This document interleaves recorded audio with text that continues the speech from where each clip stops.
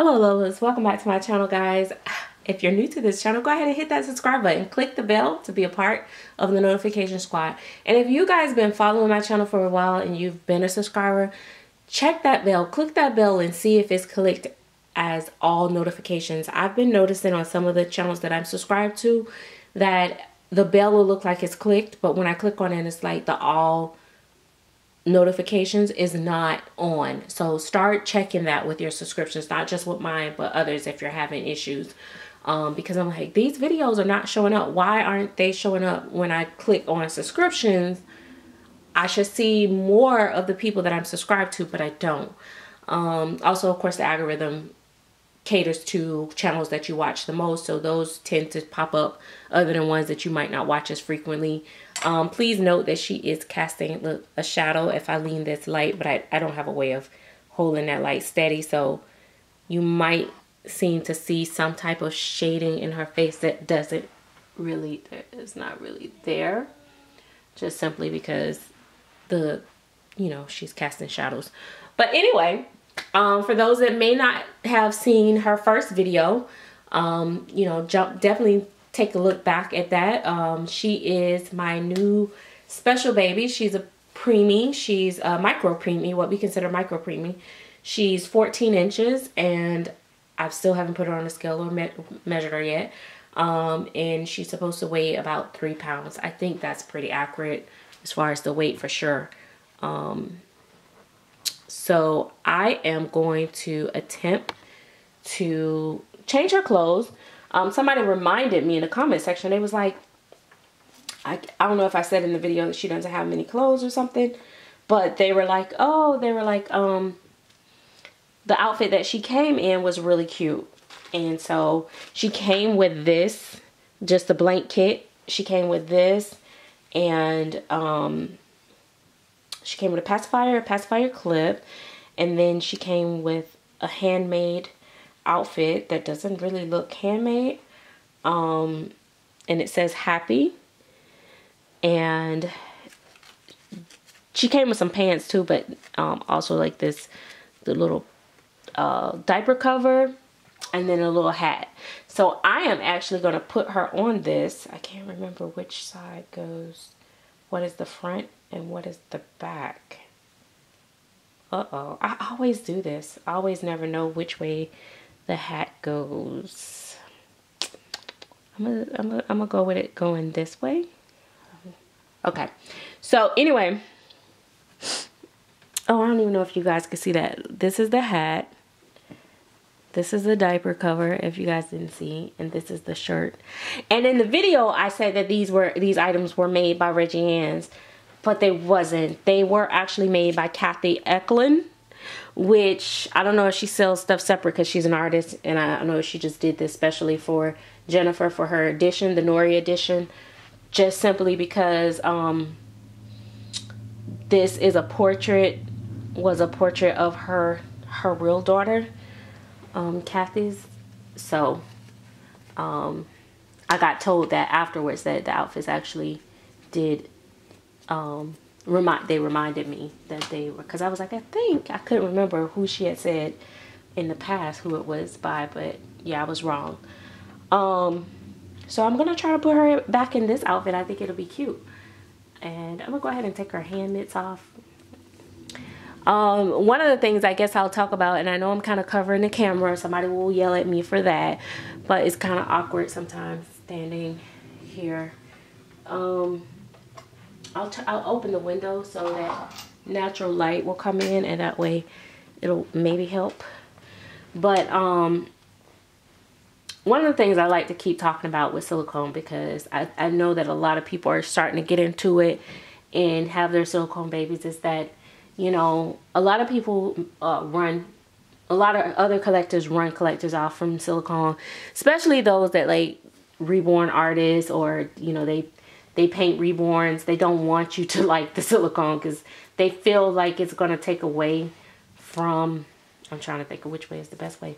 They feel like it's going to take away from you buying the vinyl. But I can promise you guys that a lot of people, they start out and they're like,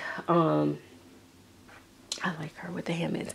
They start out where when they first, some people when they first get their silicone, they're like, oh my gosh, like they love it, and then they go silicone crazy and they want nothing but silicone.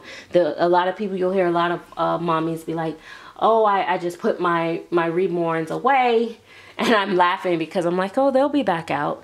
Or you'll sell them and then you'll start buying them back. Some people never go back, I won't lie. But you know, some people get silicone and they hate it and they just don't like it and they don't want it and they don't buy it no more. But let's talk about the ones that do, and then they like be over it, over the vinyl. Silicone does have a lot to offer. It really does. The feel of it is just very skin-like and lifelike.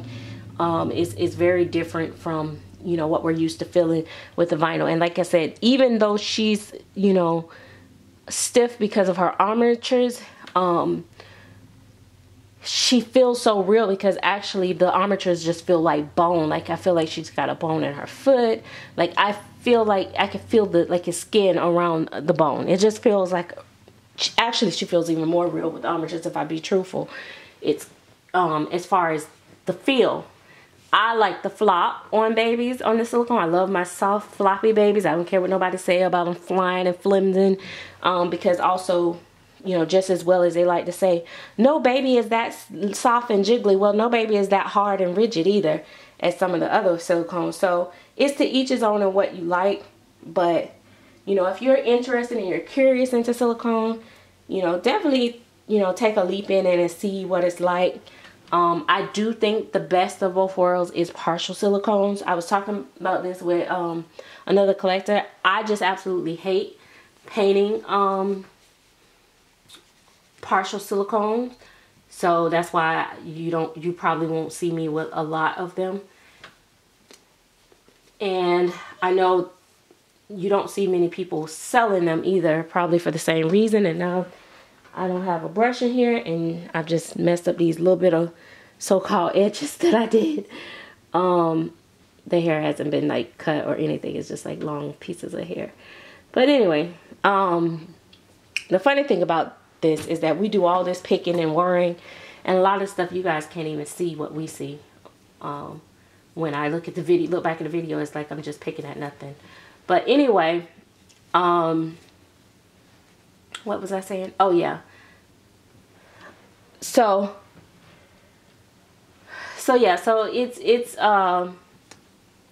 it's definitely a personal choice, but I love silicone. I love vinyl. I love silicone. I love them both. I know a lot of people end up like saying they just want silicone after a while, but the thing about it is the price of silicone is so much more expensive, and they're so much harder, especially if you're collecting black dolls. They're so much harder to come by until we end up, you know, going back to our vinyl. And then plus, it's so many cute kits come out in vinyl, so we kind of like, we always find a vinyl that we like, and it's like, oh, I gotta have that, because we just, I'm telling you, it's more of a variety in vinyl than it is in silicone. But I got all off subject, to be honest, guys. That's not what I was really wanting to say. What I was wanting to talk about is the fact that when you first are new, her little bald head, when you are first new to, is that's wrong? Does it go this way? I don't know which way it goes. When you first get into silicone, you're so used to, a lot of times we're so used to the, that's wrong, isn't it? What am I doing? Is that wrong? Yeah, that's probably wrong. Okay. I don't know. Wait. Oh, okay. Here it is. Here it is. We're so used to vinyl, and I think vinyl allows a little bit more of perfection. And it's not to say that you can't find perfection in silicone, because I think some people execute it very well. Hold on, you guys can't even see. I think some people execute it very well to where it still come across as perfection. But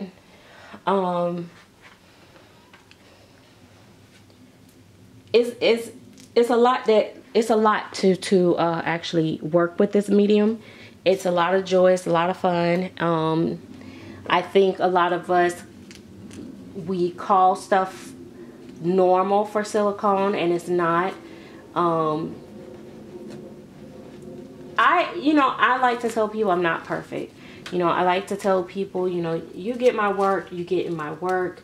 This is something that I did my very best. It might not be the best out here, but it's my best. And if it didn't come across well, or it didn't come out well, it wasn't because I didn't try. However, that's my problem, not y'all's. Like, but I'm not gonna try to get rich off of something that I feel like is not nice, or whatever the case may be. But I think I still price my babies very affordable compared to what the other prices are out here. But these dolls are like, silicones are not like, they're not as easy, like I said, as easy as they look to paint. And so you may have some discrepancies. I was looking like at her ankle, like, and I know people tell me, why you do that? You point out, flaws. Like, let me zoom in. I'm going to show you her ankle. It's not a big deal for me, but someone could easily get this doll, right? And think, let me try. I'm trying to get it, the camera. Okay. There we go. Someone could easily get this doll, right? And you look at this ankle right here. And I can always go back in and blush it or whatever. And it's like a little light spot. It's skin tone color, but it's lighter than the rest. What happened was, the way that you have it laying, actually I didn't pay attention, or I actually missed it, like going darker in that area. And so there caused for discoloration in her painting. But a lot of people, something that small, it would set somebody off. This is art, guys. Whether we want to call it art or not. Because I think when we go to, a lot of times people be like, oh, this is not, such and such is not art. Whatever. I'm going to say it's art. I think a lot of times people expect every single thing to be super, super perfect. It doesn't work like that. Especially with silicone. Silicone is very tricky. You're painting with a very unforgiving medium.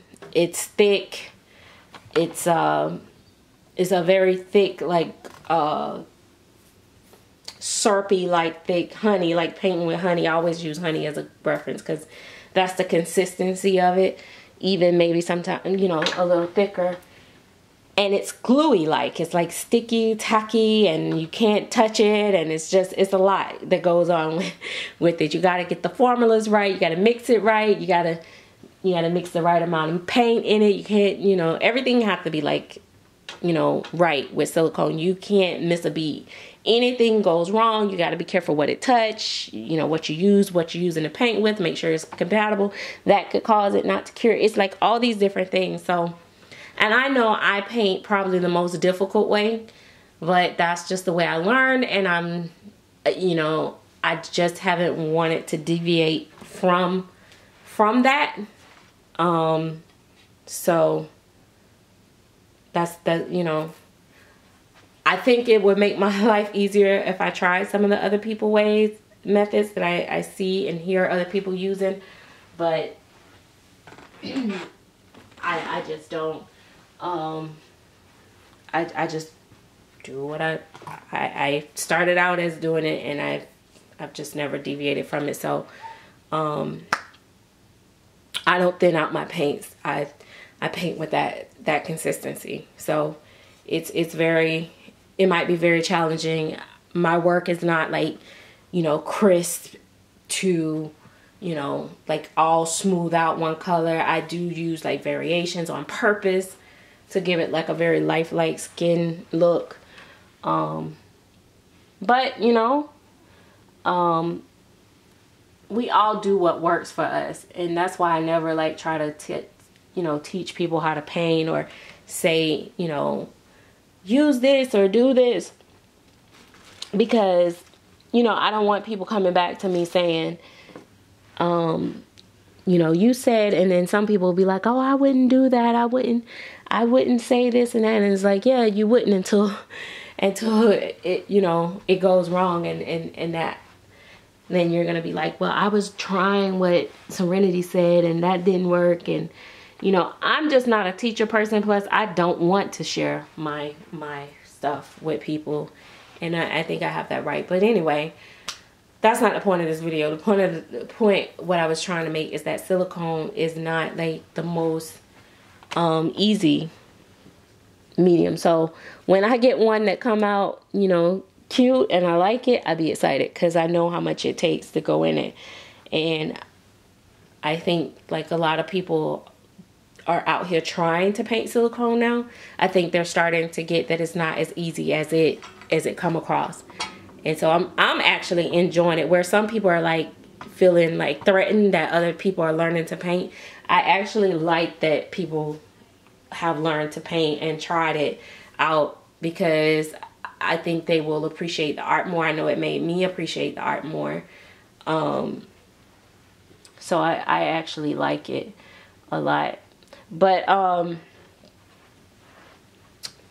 yeah, so she's still like, she needs rooting. Her eyebrows need to be, of course, straightened out. I am gonna take the time to root her fairly quickly than what some might think is fair, because she's gonna skip the line. But as you can see, I just cannot be doing this whole hat thing all the time, and it's aggravating, you know, especially if the hats don't stay on and be falling off, and y'all looking at her and y'all calling her bald headed. I can't be dealing with y'all with that. Oh, you know what? I had another hat actually that when I bought some diapers, they sent this little knitted hat. Where is it? They sent this knitted hat. Gosh, where is it? And I thought it looked a little big, but I think, oh, and there goes a toothbrush. Where is, oh, here it is. I don't put this on her. I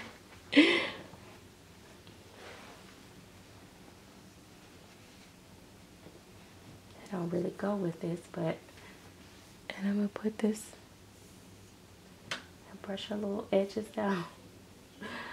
Yes, baby, your little two little edges that you got.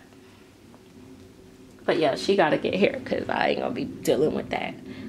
I don't mind her, like her head shape is cute and all that, but I want her to have hair. I want her to be finished. But yeah, she's super cute, super tiny. This is, so I guess because I got the other diaper on under it even more, but I like that they padded it, because it's like, look, like give her a cute little balm like type thing. I don't know, I really like these babies. Oh, this video is long. I'm gonna stop here and I will come back and talk to you guys later.